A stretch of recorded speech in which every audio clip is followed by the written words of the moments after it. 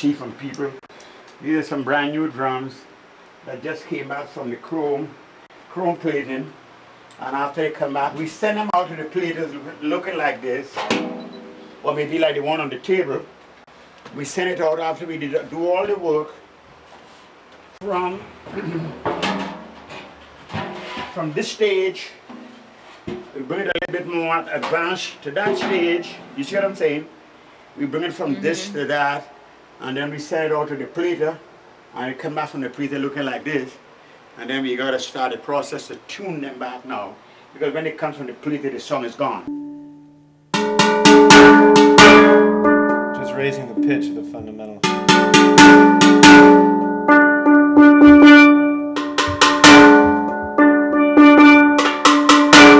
And of course, this is Glenn's room. He's one of the main builders. This young man here, he's not here now, works on the table here. He's the only young man that I've worked with for 50 years that can build the drums as I can build it, all the drums.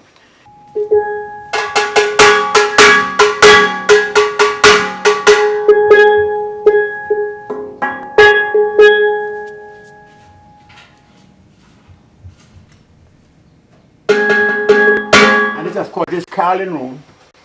And I see Carolyn, and she builds and she tunes, and she also has a machine here that she does a tuning with. Right now, it's nothing yet. She is the best builder of all when it comes to one drum. She builds the best. She built for all the professionals like Andy Norrell, Robert Greenidge, Bugsy Sharp, Ray Holman, all the top recording artists of this country.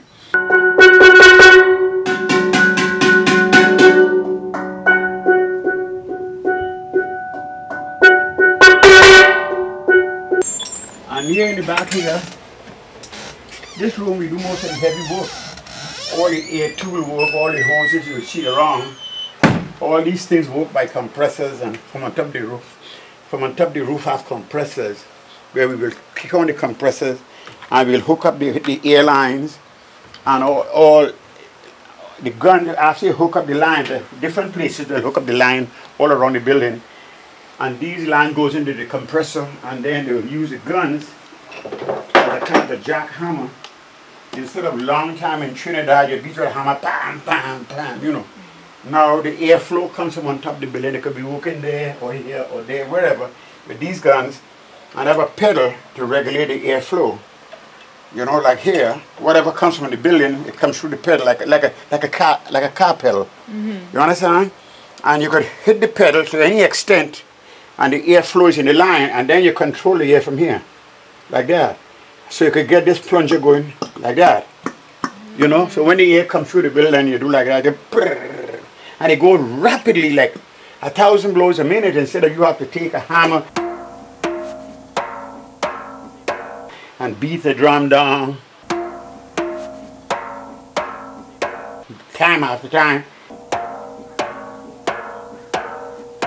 And then after this is done, we have different heads. We'll put into the gun like these flatter heads goes into the gun, and the gun now with the same kind of a gun. Sometimes these guns, these here, yeah, this will go in here. You understand? Yeah. And you'll plug the air tool in here, and then you'll pass it over the drum like this and smoothen it out. Because right now you could see, after using that dimple, you can see a bunch of dimples in here. You know what I mean when I say dimple? Little, like where the machine hit it, like that. And then these things here now, the guy will level it up, smoothen it up a lot more. And then they will use the same kind of a gun like this, all these different guns here. And they'll put the bit in, like that, put the air, like that. And the groove lines, long ago we'll cut all the lines by hand. Long ago, all these lines were done by hand. You know what I'm saying? Like you see that, you know. If you look at this carefully, you could find it's very erratic. Look, you see like a bunch of like that. Yeah. But this is done by hand. You know, you can see the groove like a little welding, and that's handwork. But now, with the machine that goes so fast, you don't see. I have one in my room. I should show you. I'll show you. It goes so fast that you don't see this anymore. The machine does the job 100%. So all it do is to plug the air and like a revolver, like a trigger, like that, you know? And they'll put it there and do like that. Like that, you know what I mean? So it goes so much faster and so much smoother. Instead of you just knock, take pop, pop, pop, day in and day out. You will never be able to do it by hand as fast and as good as that would do it. So all these air tools here, and the guys have a whole bunch of them all over the place. Everybody uses the air tool except me. You still use your hand? I still use my hand.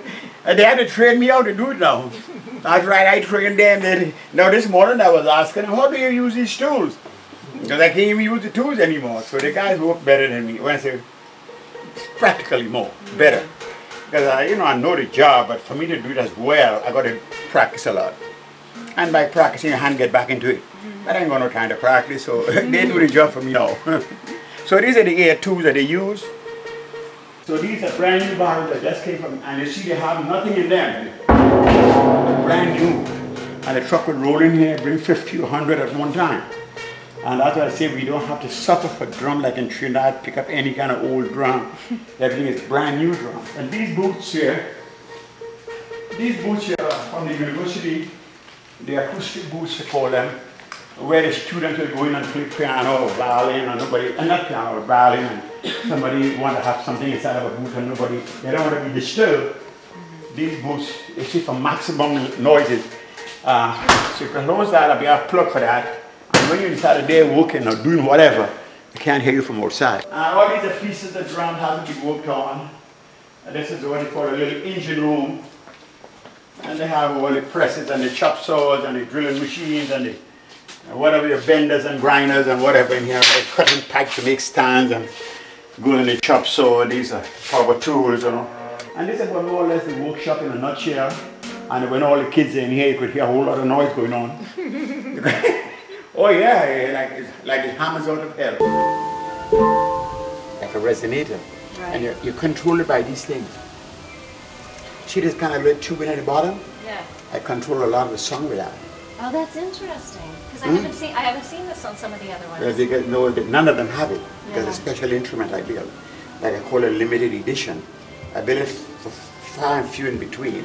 Andy Norrell, one of the professionals, really, Ellie, I want a guitar like your best guitar, the limited edition quality.